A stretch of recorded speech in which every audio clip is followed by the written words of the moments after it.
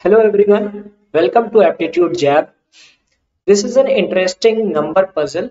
It is also called a chain breaking problem. So let us try to understand the logic of these kind of questions. So it says in a kingdom, people paid using gold rings from a gold chain. Okay. Now to make a certain payment, one had to cut the rings such that the required payment can be made. Right now, when you cut a ring, so you can cut a piece and you will get three pieces out of it. Okay. So let us take an example that a ring has,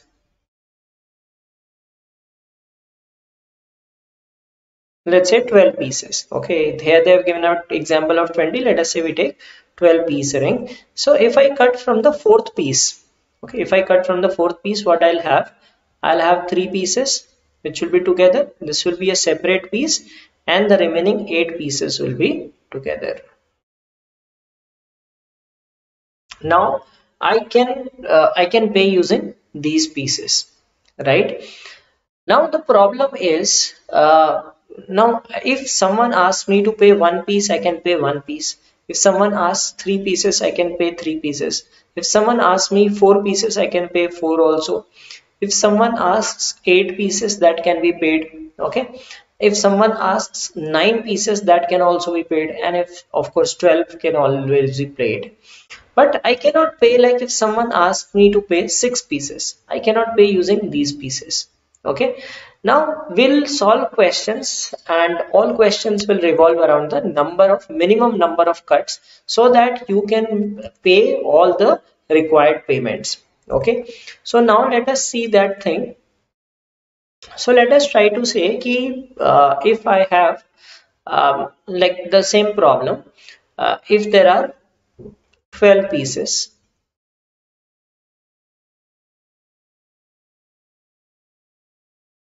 Okay, I was making one cut, I was not able to make all the payments. Okay, but if I make, let us say, two cuts, can I make all the payments?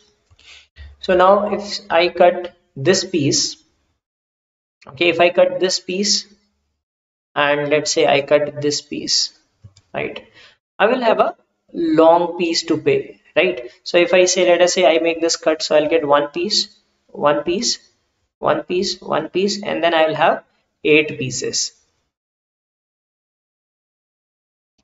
I can pay one, two, three, four, right? I can pay nine, but I cannot pay these intermediate numbers. Okay, so I'll have to make uh, an educated guess to make a cut, right? So if I make some intelligent guess, so instead of making cuts towards the corners, if I make towards the center, okay, so these are 6, 7, 8, 9, 10, 11, 12, right? Suppose I cut from this piece. If I cut the sixth piece and I cut one more piece here, so what are the pieces I'll get? I'll get three pieces, one separate piece that is cut, two pieces, then one separate piece, okay, and then five more pieces. Okay, now I got I will be able to pay one. If I have to pay two, I can pay two. If I have to pay three, I can pay three. If I have to pay four, I can use three plus one, four. If one has to pay five, so one can pay five. Six can also be paid, five plus one, six. Seven, five plus two, right? Eight, five plus two plus one. Nine also can be paid, five, three, one, right? 10, 11, 12. So all possible payments are there, right? Using one cut we were not able to make, but using two cuts we are able to make all possible payments. Now the question is, this was a way that we made a cut and made the payment. Okay, now let us try to understand what is the optimum way to we have to optimize this problem, that what could be the maximum number of payments that you can make on depending on the number of cuts. Okay, so remember, if you make one cut, right, you can pay one single ring. If you make two cuts, you can make uh, two single rings. If you make three cuts, you could have paid three single rings. So for n cuts, you can pay n single rings, right? For n cuts you can pay n single rings. Now we should try to make a cut. Let us see what should be the piece length. देखो n cut से n single rings pay कर सकते हो. If you have to pay more than n, so let us make this n plus 1. Let us say, so this should be n plus 1. Okay, now you can pay like whatever be the value of n, this is n plus 1, then there are some n single rings. Okay, and then what should be the next piece size? Should it be again n plus 1? See, you can pay n single rings, then you can pay n plus 1. So n plus 1 se leke you can play n plus 2 also, because there are single rings, n plus 3, and so on up to there are n single rings and n plus 1 combined, right? So you can pay up to a combination of 2n plus 1. Okay, now first piece if you pay is make of n plus 1 rings, right, you can pay up to 2n plus 1.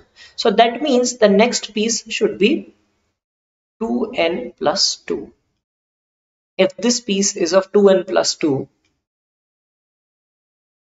you can pay up to 2n plus 1, 2n plus 2 plus n plus 1 plus n single rings. Okay, so total 4n plus 3. So next piece should be 4n plus 4. Similarly, you get the logic that next piece will be 8n plus 8 and so on. Okay, so from this we can optimize this problem. So suppose we have n cuts, right, and n is the number of cuts. So suppose I have one cut. What should be the first piece? So first piece will be of 2, one cut, and the second one could be of 2 plus 2, 4, right? So 1, if I have pieces, so I can have pieces of 1, 2 and 4, I can make a payment of 7. Okay, if I have two cuts, I can make the first piece of 3. Next piece will be of uh, double of it, that is 6. Okay, next piece I can make of 12. And what are the payments that I can make? I can make 21 plus 2 individual pieces, 23 could be the maximum that I can pay.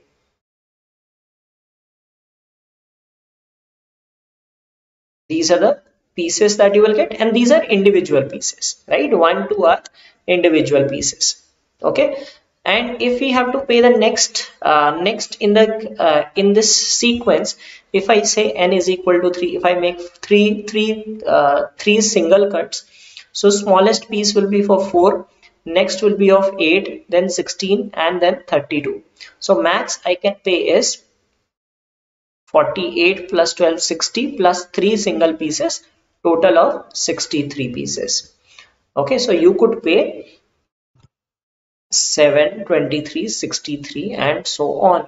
Okay, now let us try to mathematically find out the relation, right? So if you are paying n piece, right, so your largest piece is basically, if you see this is you are seeing that it's a if it is n, and if you have 4, let us say for 4, so 4 what you will get? You will get 5, 10, right, 20, 40 and 80, and this will be 159.